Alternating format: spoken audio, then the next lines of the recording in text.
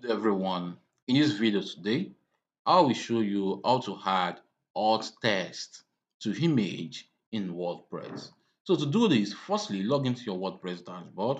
So when done with that, the next thing for you to do is just to click on media,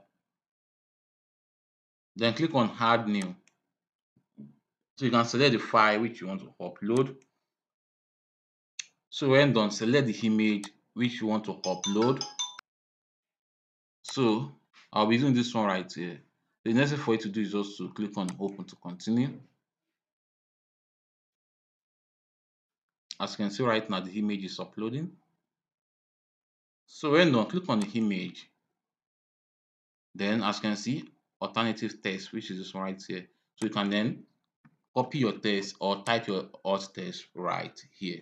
So when done, as you can see, it has been added to it. So when done, what you have to do is just to close the image. It will save automatically as it has been saved. So close it. So the alt text has been added. Check at the top right of the screen right here to see other method on how to add or text to image. Thanks for watching. Hope this video helped.